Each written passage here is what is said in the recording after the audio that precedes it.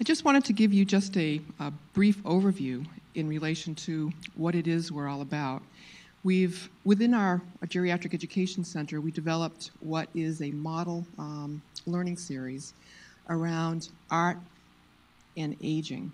And what we hope to accomplish by the end of our 4-part seminar series is to create greater awareness among health professionals in particular, and health professions faculty and students, around what the passion of art and the art form means to the artist and how this intersects with health and the meaning it has that all of us as health professionals really need to consider in our practice as we care for older adults.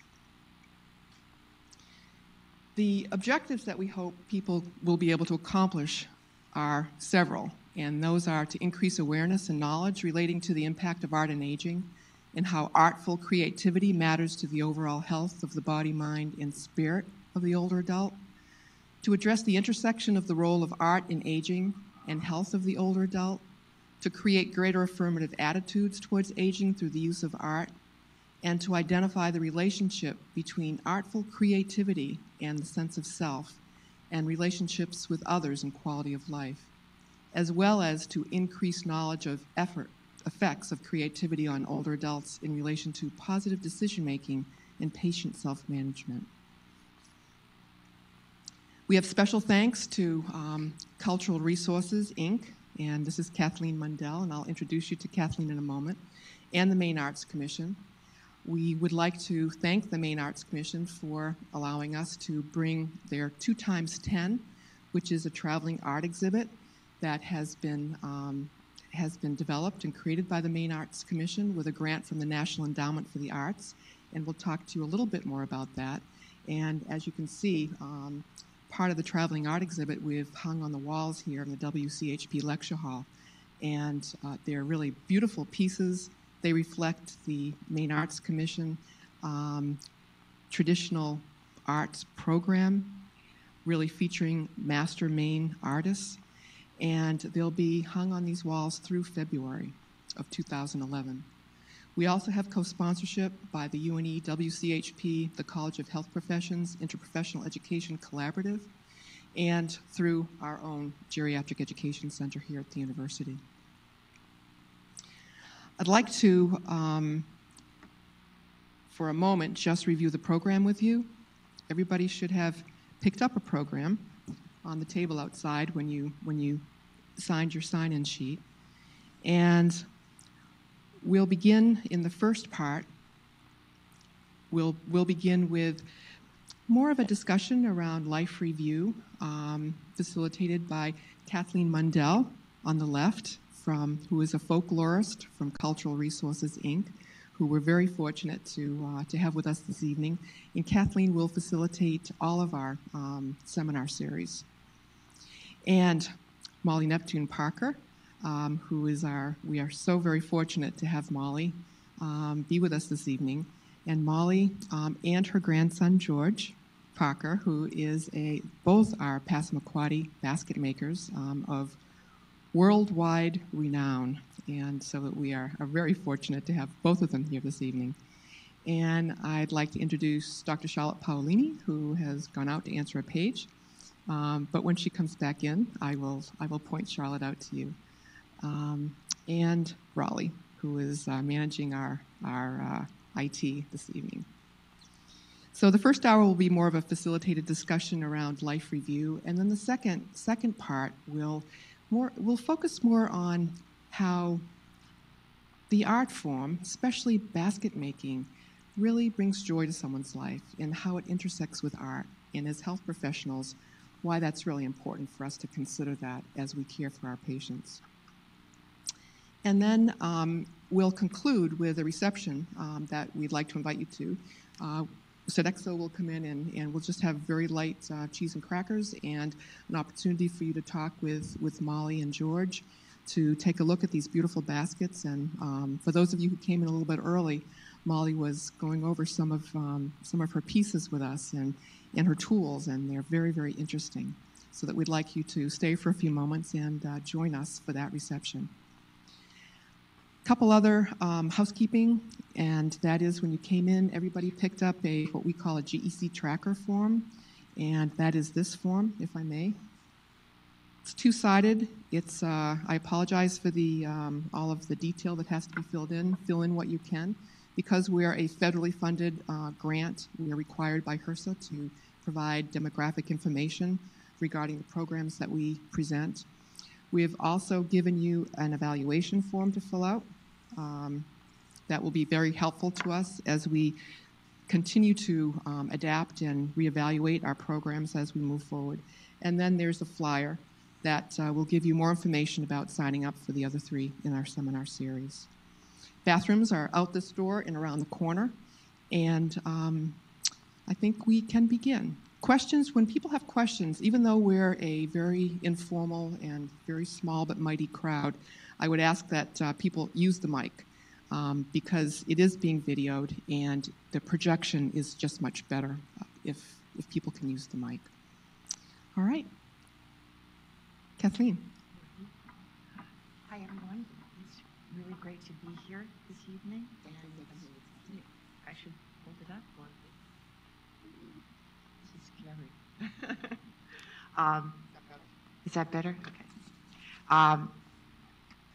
Thank you for coming out on this cold evening. And I also particularly want to thank Molly Neptune Parker and George Neptune for making the very long trip from Indian Township, right, which is almost 5 hours from here. As Judy had mentioned, the exhibit that you see is part of the Maine Arts Commission's Traditional Arts Apprenticeship Program, which has been going on for 20 years. And the idea behind the apprenticeship program is to pair master elder artists with younger students to keep particular traditions alive. And one of the big parts of the program, especially in the early days, has been Native American basketry in Maine, among the Wabanaki tribes of Maine. And over the 20 years, there have been many great new basket makers that have come out of this apprenticeship program, including George.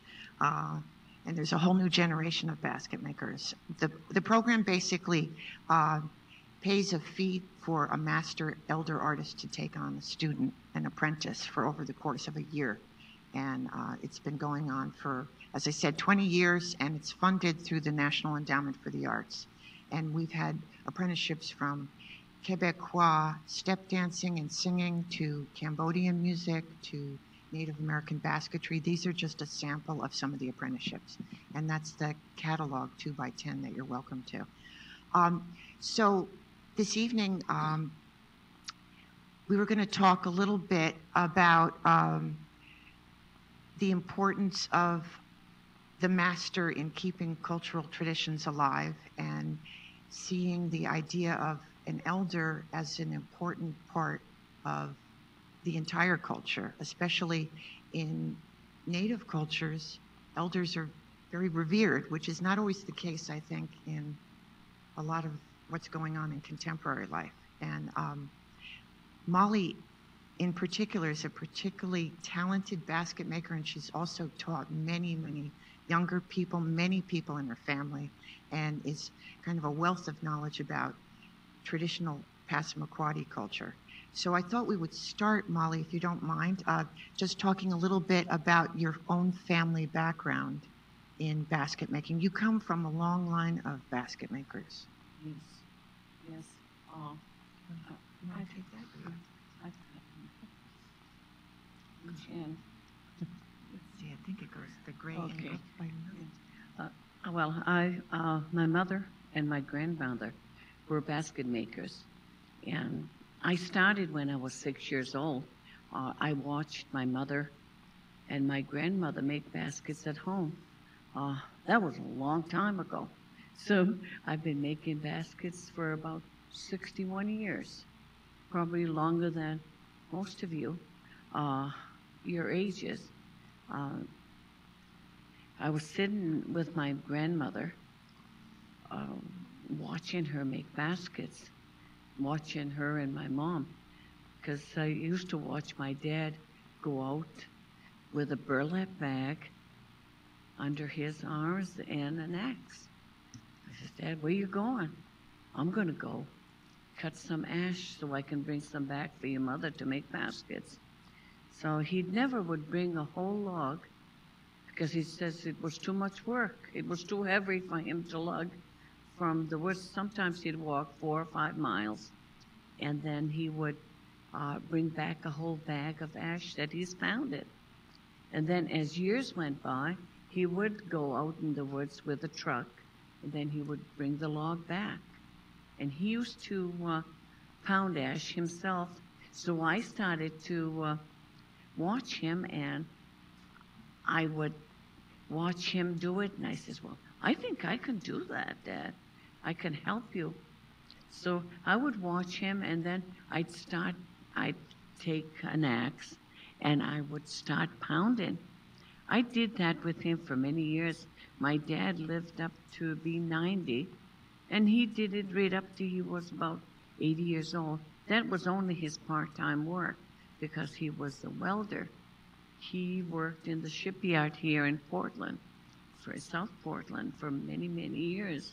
And when he was at home, he used to pound ash for my mom. And my mother would be splitting the materials, which is what you see there between these 2 pieces of boards. And that's what I think that belonged to my grandmother. And so she'd be sitting there preparing the materials, and I'd have my gauges. She would have her little handmade tools, and I'd be watching them prepare the materials and make baskets. And everyone that was at the house that was doing this type of work was anywhere from, I'd say, 40, 50, 60, 70 years old. And they've done this for it seems like forever. And they kept active in making baskets. Not only the fancy baskets that I have over there, but also baskets that are used for, picking apples or potatoes or vegetables and whatever. So we've done this forever, it seems like. And now we teach in the younger ones. I have grandchildren, I have children, grandchildren, and great-grandchildren that are making baskets. So it really is a family tradition too, Yeah. right? Do you think most basket making skills are passed on through Yes, they are. families? Yes, they are. The youngest great-grandchild that I have that's making baskets is, how old is Alana? 6? I think she's the youngest of the 7. She's the youngest of the great-grandchild that is now making baskets.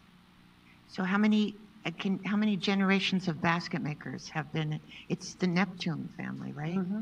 Maybe about, 7? 7 generations. 7 generations of basket makers. And that's from both sides, from the Neptunes and from the Newell side, which is my mother, and they've always made baskets. And let's see, William Neptune was a tribal governor of He the was a Passamaquoddies. tribal chief, Right. for many, many years. And he was a traditional chief. And my grandfather, on my father's side, he was not a traditional. He was like elected, but William Neptune was the traditional. And that's George's great-grandfather. Great-great-grandfather. Yeah, yeah. So you have a long tradition of Passamaquoddy leaders and basket makers Yes, in your family. yes. And I'm proud to say that I was the first woman elected sub-chief of my tribe. And I was elected for 4 years and council member many, many years. So, but that is part of my family, not only as a basket maker, but also as elected or tribal traditional chiefs. And then it goes on from one after the other. And also Molly, I should mention, is the president of the Maine Indian Basket Makers Alliance, which is a intertribal cultural organization to help conserve the tradition of Wabanaki basketry in Maine. And you've been the president of that for about, what, 6 years. 6 or 7 years, yeah. That's great. Well, let's see. So in terms of passing on the skills, when you were growing up, how did you learn? You mentioned just hanging around kind of and picking it up. Yeah, well, with my mother and grandmother, they'd be sitting around and making baskets. And since the ash that we use for basket making is so precious, they would just allow me to use scraps. And that's how I learned.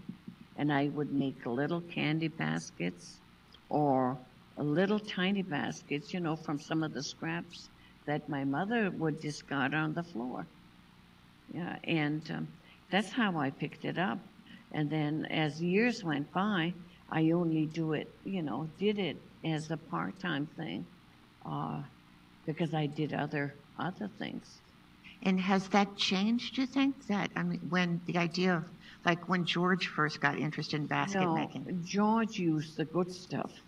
Ah. He didn't have to use scraps. He used my good materials. Ah, and really? George, do you want to talk a little bit about how you first got interested in basket making? Well, I just remember, well, actually, I've been making baskets as long as I can remember. I started making baskets with my grandmother when I was about 4 years old. And then by the time I was 7, I was able to start a basket, mind you, not anything like this, but I was able to start the bottom and complete a basket on my own. I didn't need my grandmother's help. I distinctly remember standing up at her counter in the kitchen while she cut ash, and she gave me a few scraps of red ash and let me start my basket, and that's one of the earliest memories that I have. So I was definitely very lucky in the sense that my grandmother actually sat me down and showed me how, rather than the way her mother taught her and her grandmother, where she would just watch and hopefully learn. But I lived with my grandmother for a while when I was a kid, when I was very young, both me and my mother. And then my grandmother and I were always very close. If you ask me, I didn't really have a mother and a father. I had my mother and my grandmother. Uh-huh. So I spent a lot of time with my grandmother, and Tuesdays was my day at Grams. I would get off the bus at her house on a Tuesday and then stay the night and then get back on the school bus on Wednesday. And I would play with the kids in the afternoon because I wasn't the only one who got off the bus there. And when everybody else went home after supper, my grandmother would always sit down and start making baskets. And rather than just sit down and watch TV, I decided one day that I wanted to make baskets with her too. Do you think that's unusual for your generation to want to hang out with your grandma and pick something up like that? I think so, because I don't know, especially now, everybody's kind of living in the age of Facebook, where everything is fast and everything comes very quickly, and they'd rather play video games or watch movies and things like that, or not even watch movies now, because movies take too long. I mean, I was definitely kind of an oddball in the sense that, I was in the generation where video games had just started to become more of a bigger thing, like more than just the very pixelated video games that came out. So while my friends were inside, playing with the latest video game system that came out, I was outside and playing with my friends, and I was more interested in learning about the traditional medicines and making baskets with my grandmother and learning beadwork and doing much more, I guess, artsy things than my friends were. And you just graduated from Dartmouth, right? Yes. Yep. What did your friends at Dartmouth think of your basket making? Well, I mean, a lot of them had heard that I'd been making baskets, but it wasn't something that I did very often at school. There was one summer where I did do it over the summer because we have that sale every summer.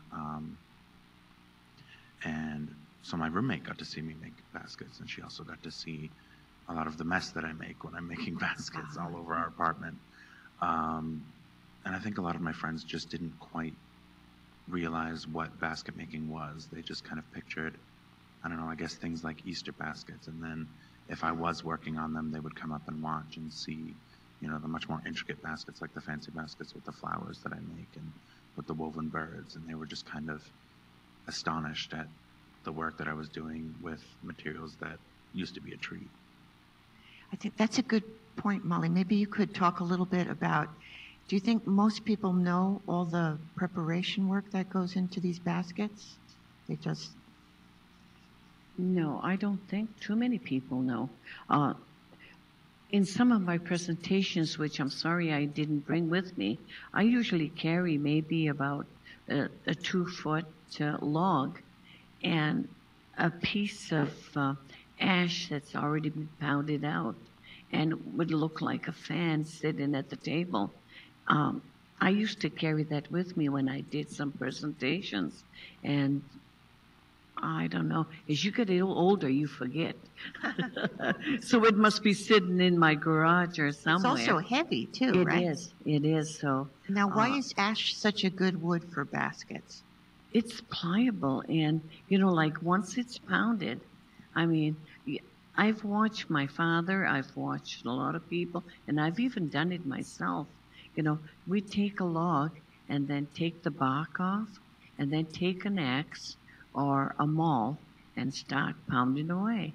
And then you can see it separate itself as you go along. And then you will take a big piece of the materials that you can get from the log and take a knife or whatever that you use for a tool, and you can split it so many different times. I mean, it's amazing as to what you can come up with, but not every log is usable. Some of the stuff that you can get from the woods is brittle or is just, you know, discolored and stuff like that, and we don't use that type of wood. So you have to know what you're looking for, and you have to know what you can use.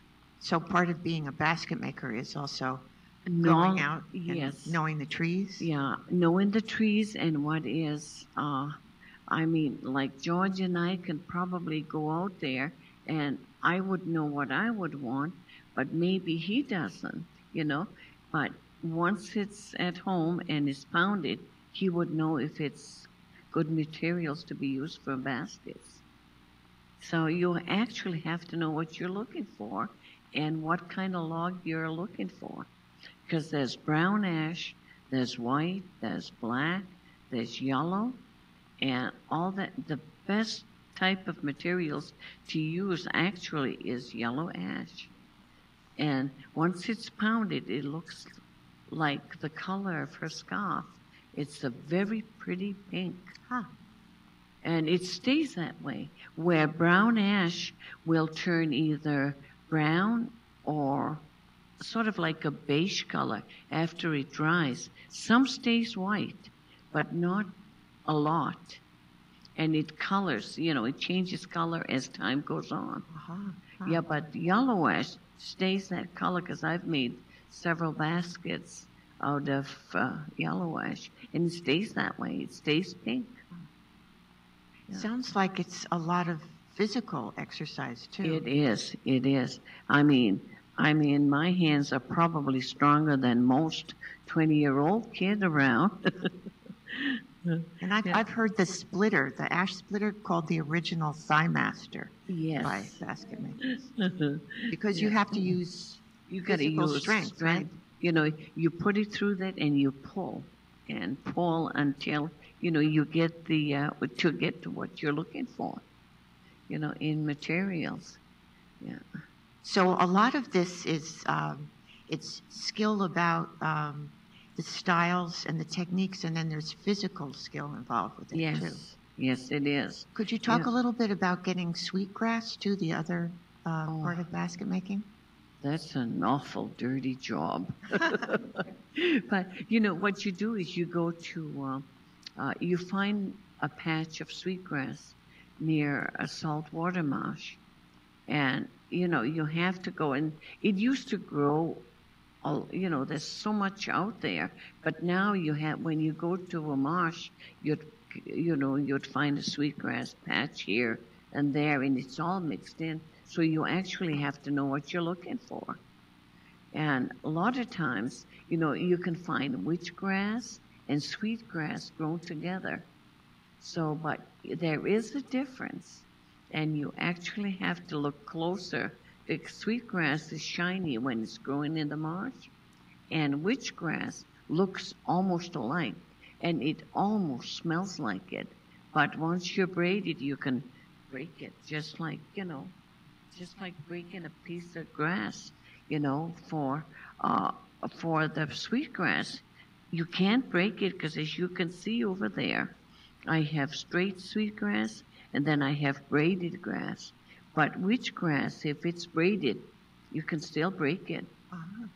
And it gives the baskets that great smell. Yes, Right? yes, and the smell stays for many, many years. What I've done is some of the baskets that I have that are old, I just take my hand, dip it in water, and brush, you know, get it a little bit wet, and you can smell the sweetgrass coming right, you know, coming through.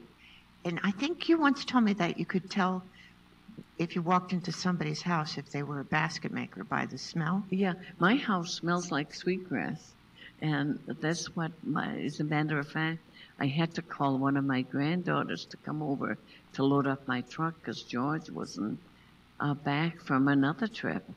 So she says, I love coming to your house because it smells like sweetgrass, you know. And she says, you know, it's funny how you can distinguish people's houses. She says, with Grammy Irene, all I can smell is pine sol. And she says, with your house, I can smell sweetgrass. And with George's Grams, I mean, she went on and on how different house smells different. And with mine, it's all you can smell is sweetgrass. Because I have sweetgrass, I have baskets, I have ash, and everything right there in the house. Uh-huh. Yeah. That's, could we yes. pass that around so people, or Sure. the grass itself? Yeah, you can Maybe. pass that around. It's a little moist, and this is braided. You can also, they can see that too. You can smell how nice it smells. That's a great image about how different grandmothers' houses smell. Yeah. Because my grandmother's house used to smell like cabbage. Yeah. And I always knew that I was at her house. You Yeah. know? And when I smell cabbage, now I think of her. So, Yeah. do you think of your grandma when you smell sweetgrass, or just the idea of certain smells being associated with being with your grandma? I definitely do associate sweetgrass with my grandmother. I actually associate sweetgrass with a lot of my ancestors.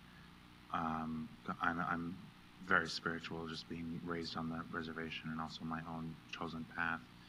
And I know a lot of times when I feel like some of my grandmothers, like her mother or even my grandmother Frances, who I've never met, a lot of them will reach out to me in the sense that I could be in a place and I'll smell sweetgrass and no one else will be able to smell it. So it's definitely a smell that I associate with ancestors and kind of with the matrilineage of my family. And I'm sure, I'm positive it'll be a smell that my grandmother will use to reach out to me one day. So. You are one cool dude, George. I got to tell you that. Your grandma once said that you're an old soul. And do you think that has something to, has basket making brought that to life in a way, or? I think that definitely has a big part of it. Because I know, for example, one thing that I know if someone tried to do a psychic reading with my grandmother, they just wouldn't be able to tell anything because of the flow of information that would just flood them. And the reason for that is when we make baskets, we're doing the things that our ancestors used to do.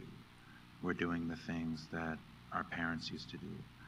And we're doing things that our ancestors used to do the way they used to do them, how they used to do them. We're using the materials that they used to use, and we're doing them exactly the same way that they used to do them. So in a sense, for me anyway, making baskets has always been a way for me to connect with the ancestors that I've never met. So even though we're doing them at different places and at different points in time, basket making is so meditative in a way that even though they're not physically with me anymore, I'm making baskets with all of my grandmothers, not just my grandmother. My great-grandmother is there, my great-great-grandmother is there, my great-great-great-grandmother is there, and they're all watching me as I make my baskets. That's great. And I'm just curious, like, because we live in such a digital age, it just seems like there's not that many occasions for younger people to connect to the elderly people in their family or their grandparents. And in that sense, you're fortunate. Molly, do you think you've taught how many grandchildren have you taught? Well, I have, I think, a total of 40 somewhat grandchildren. Something. I have a lot of them, and most of them have come over to the house, and they would sit down and say, "Graham, can I learn to make a basket?" Sometimes, if I'm not in a rush, I said, "Sure, sit down and we'll see what we can do." But it seems to me like my little great-granddaughter came over the other night. She says, "Grammy, I need to finish my basket." I says, "Well, I'm too busy. I can't teach you right now." I do this all the time. I have to learn to remember to be more patient with the little ones. Yeah. So does teaching basket making help you learn new things also, or? Yes, it does. And it teaches me to be a little bit more patient with the great-grandchildren. Yeah, because I have to figure, they're only 4 or 5 years old.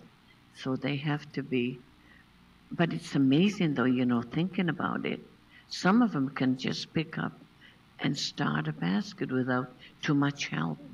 Like with George, he more or less taught himself, and his weaves are so much more different than mine, and it's too bad that he's got a couple pieces of baskets, a couple pieces of work in Abbey Museum that I would have wished he'd have here with us tonight. And this would show you, the difference between his work and my work, because he created different styles and he picked up a lot of mine. But it also tells you the difference between his work and my work, but will also tell you that he has the same way of doing things in a different sort of way, Like a family resemblance. Yes, yes. And most of my daughters make baskets, and I have a lot of grandchildren that makes baskets, and you can tell that they come from my side of the family, even though that their grandparents from the other side also made baskets.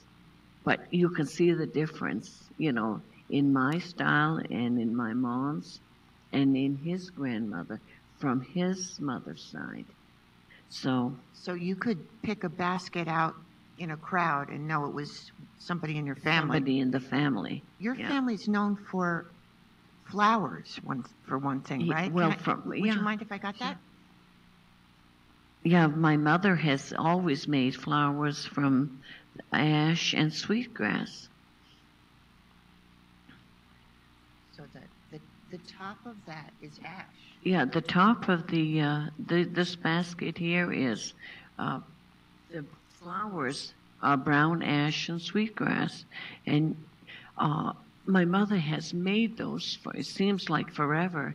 And she and her mom always made flower baskets. So you have to really know how to thin the ash. Oh, God. That's pretty. Yes, it looks it like is. paper.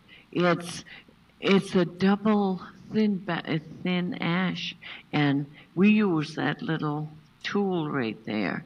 The splitter. The splitter, I call it, and we have to split that so many different times, you know. And George can do it now. He told me, there's no way I could learn how to do that. I says, well, you got to. I'm not going to be around forever to do it for you. So this year, this summer, as a matter of fact, he borrowed one of the splitters that I had, that used to belong to my mom. And he would sit down and he says, my hands are too sore. I can't do that, you know. And his fingers would get blisters and would get cuts, and they still do, but not mine. I mean, I'm used to that. But you know, it's not for sissies being a basket maker, I guess, no. right? And you create muscles, right? And George, you've taken one of the signature of kind of the flower and done something really interesting too, right? You have a signature for your baskets. Yes, I like to carry on the family tradition in using the flowers. And though I know I could make flowers that look like my grandmother's, I kind of create my own. I have a couple over there. For example, one of the things, either that one or the other one behind it. Yeah, grab that one. It's a better example. Like my flowers are much smaller than my grandmother's, which I can't quite understand since my hands and fingers are so big. But I just really enjoy making them very small. And another thing that we do, my grandmother taught me how to make woven ash birds. And since then, she's kind of nicely agreed not to teach anybody else. And I don't teach anybody either because I use them as a signature on my baskets. I'll weave a small bird and make almost like a nest type area on top of the basket so that there's a little bird sitting on top. And recently I've taken to going out into the woods and grabbing tree branches. So far my favorite is red willow because of the bright red bark. And I wish I had this piece here with me, but I've been so busy, I haven't been able to go to the Abbey to pick it up. But I will attach rather large red willow branches to the top of the basket, and then I'll weave small flowers and attach those to the branches so that the flowers almost look as if they're blooming off of the tree. And I've modified her bird design even more and taken what was just kind of a plain bird, almost like a sparrow or a chickadee, and turned it into a hummingbird. So on that one particular piece that I'm actually picking up for our show in Orono tomorrow,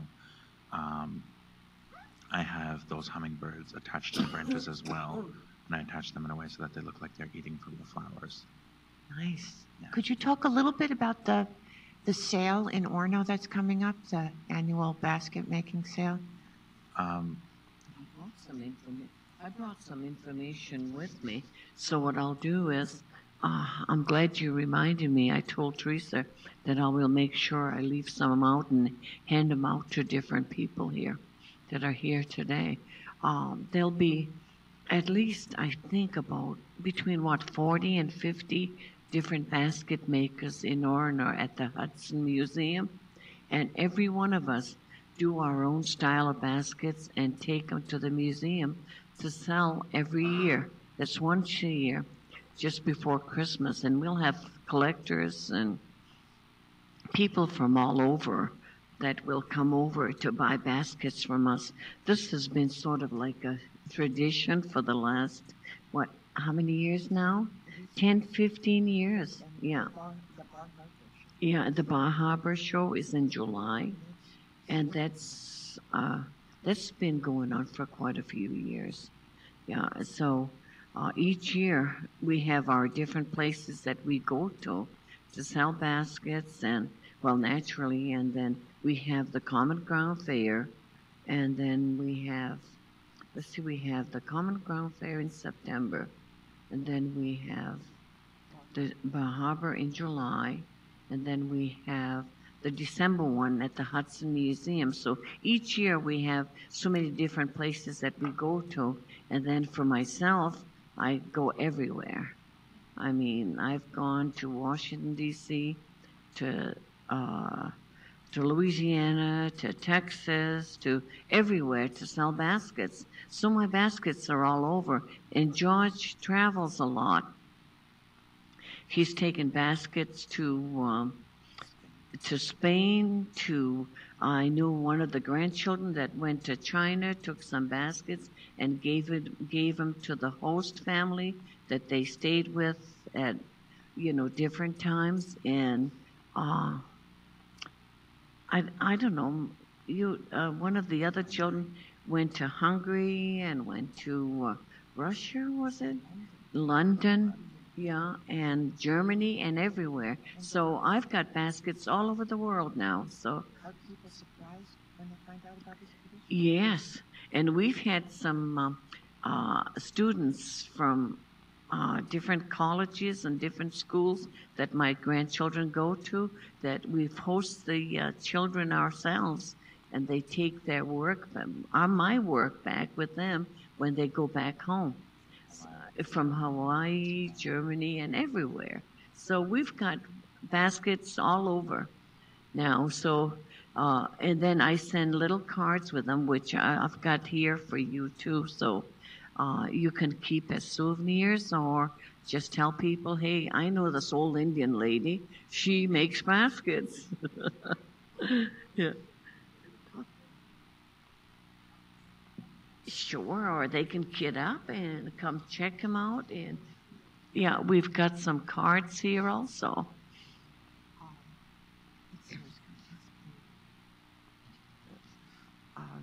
So, in a way, you also, aside from it being good for your health, it's also a community too, right? Yes, it is. We have, oh God, we've got about at least, I could have counted, maybe like, let's say about 15, 20 years ago, I could have counted about half a dozen or so basket makers. But now everybody, quite a few tribal members make baskets, and they would come over and sit down and help us with basket making. And now everybody, it seems like in every family, makes baskets, which is good. There was a time when it was kind of disappearing, right? Yeah, I would have sworn that we were going to lose the art of basket making. But now even the young men, the young girls, we have Jeremy Frey, who is a well-known basket maker. He started, I think, he's only about 30-somewhat years old. Yeah, he's only 32. He's received awards, and he's a well-known young basket maker. And a lot of collectors come after his work, like they do with George and with other young people on the reservation. Now it seems that it's like one big family that makes baskets. And when you were growing up, basket making was also kind of a group effort too, right? Especially with the work baskets? Yes. Well, we used to, I remember my mother selling baskets so we can have food, for the house. Or if any one of the kids needed shoes or clothing, she would go sell baskets someplace and more or less like trade, trade for food, trade for to sell baskets to bring money home for kids, So ever since I could remember, we've had basket making in my family. Could you talk a little bit about making the fish scale baskets for the sardine factories? Oh my, yes. Well, when I married my husband, this was back in the late 50s and early 60s, we used to make scale baskets. and they were huge. They were, I'll have to show you just about, I'll put the mic down and I'll show you how big they were. They were at least 12 by 12 on the bottom, and they would stand this high and this big around with two handles on the side. And this was, this particular basket was for fish scales, for the fish factories in Eastport, Maine. And we'd make them by the hundreds. We'd start like Monday morning, and we'd make 100 baskets from Monday through Saturday morning, and we'd sell them for $3 a piece. Now, that particular piece that this lady's looking at now goes for, that particular piece I would sell for $275 now. And years ago, we have these huge baskets that we would sell for $3, but that $3 went a long way, because we'd make 100 baskets from Monday through Saturday morning, so that's $300 we'd share with at least 6 or 7 people in the family. And in 1960, that was a lot of money. You know, now today, you know, a basket like that one, you know, $100 doesn't go far anymore. But in that time, those scale baskets, I don't know how many 100 baskets or how many thousands we made. And they would take the fish scales and use it for? To make fingernail polish. And I remember going to the pearlescence plant, and it was a mess. But they would come up with all those different kinds of fingernail polish. Little do the young girls at that time realize where all this stuff came from. From nasty old scales, fish scales. Yeah, you know, and it's amazing. And same with some other work baskets, like potato baskets, too. People used to make those, right? Yeah. This is a potato basket now that I use to carry my ash, and here's one that's, there's 2 different kinds. This is all hand-woven one, and this one has nails in it. I don't like nails in baskets, but they're made by 2 different people. And this one here, we'd sell to the farmers for about 25 cents a piece. Like in the 1960s? Oh, God, way, even further than that. And they'd use it for hand harvesting the potato. Yeah, and they'd go through so many potato baskets. I remember using this size myself when we used to go pick potatoes, and each barrel of potato was 25 cents. And we'd take 4 of these to fill up a barrel, or even, well, bigger baskets, I would say, to fill up a barrel of potatoes.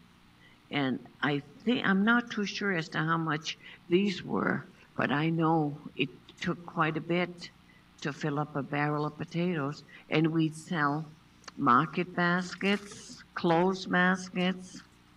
We'd make all kinds of different baskets, backpacks, which we still do today. But they go for $200-300 today, where years ago they were probably only 50 cents, $1 or $2. So in matter of time, no matter how inexpensive they were, how expensive they are today, there's still a lot of work that's put into the basket. Because you figure you have to go in the woods, cut down a log, bring the log back, and pound it by hand, and then strip it, and then put it, split it like that, and then make it into so many different kinds. Later on, you can come and see some of the materials that we use, but it's time-consuming to do all of this. And it's something that I still do at home, and I'm 71 years old. But I still do it because I love making baskets. And I like to just sit down and start stripping. As George can tell you, it's not easy. He got up one day, he says, I'm not going to do this anymore. He went home. So the next day, here comes George again. I need some mash to make baskets. I said, well, sit down and learn how to split materials. So he sat down and he had to ask his grandmother, his great-grandmother, Grammy Irene, you got to help me, he kept saying. So he used her material, her gauges and her splitter in order for him to learn. He had to ask her spirit to help him. And that's how he learned. So now he can sit down and do, not as good as me, but he can do it. And it took time, with a lot of patience. It takes time to learn everything you want to do. Which is probably a good life lesson, right? It is. It really is. And that's what I tell all my children, my grandchildren, and my great-grandchildren. If you want to do baskets, you have to learn from getting the log to the splitting, everything else. And I do that all the time with all my great-grandchildren. I have an 8-year-old son. To me, he's my son, but he's my great-grandson. I adopted him when he was 5 months old, and along with how many children totally that I raised, I think I raised a total of 12 to 14 kids. And they were all 6 of them were my natural children, and 4 or 5 I adopted, and I raised others as foster children. So everyone knows how to make baskets, except for one. That's my middle daughter. She says, now she's coming over next week. She says, I got to make a basket for my boyfriend. I says, well, you're going to have to learn quick, huh?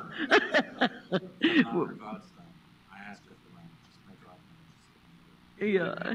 So she's going to finally learn, though. She's going to have cuts and bruises on her little fingers. I don't know how she's going to be able to do her work at the office. That's great. You are great, Molly, really.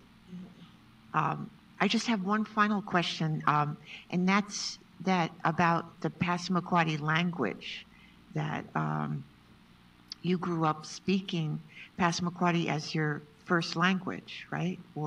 Yes. And could you talk a little bit about how basket making is also a way of keeping languages alive? Well, when 2-3 of us are sitting around, especially when my mother was alive, she and I would be sitting there talking Passamaquoddy and just sitting there making baskets. And now, not too many of our younger children can speak the language, even though they teach it at school. Just recently, George has picked up quite a few Passamaquoddy words, and he can understand mostly everything that I say. Yeah, he's good in listening. But I'm a fluent Passamaquoddy speaker. That's why sometimes I have to think first before I can say something in English to you, because I think in Passamaquoddy first, and then it comes out, in English as my second language. So that's why I know I took classes years ago, and I wanted to say it was at the University of Maine in Orono, and this professor said to me, he says, you have to take a language. I says, I do. I says, I'm talking it now to you. That's my second language. I says, English is my second language. Passamaquoddy is my first. He looked at me, he says, I'll have to take that to the dean and find out whether we will approve it. They did. Why would I have to take up French? Well, George speaks Spanish fluently, so he had to do a second language or a third language. So George can speak 3 languages now, Spanish, English, and Passamaquoddy. So for me, English is my second language. Passamaquoddy is my first. And So when you make baskets, are you thinking about, do you think about the instructions, let's say, in Passamaquoddy? everything that I do comes out in Passamaquoddy first. You know, I think in Passamaquoddy. It might come out just, you know, even especially in basket making. Everything that, you know, I do in baskets is in Passamaquoddy. And how, would you mind saying the word for brown ash in Passamaquoddy? Wikpihig means ash. And the baskets is Besnotiel. I'm telling you now that we've always made baskets. You know, Besnotiel is baskets. And my mother would say, Dachwi Likpezau, you have to cut ash. Likpezau means ash. And you have to be able to do and say everything in Passamaquoddy. But I've been talking, you know, when I first started school, I went into school, I didn't know what they were talking about.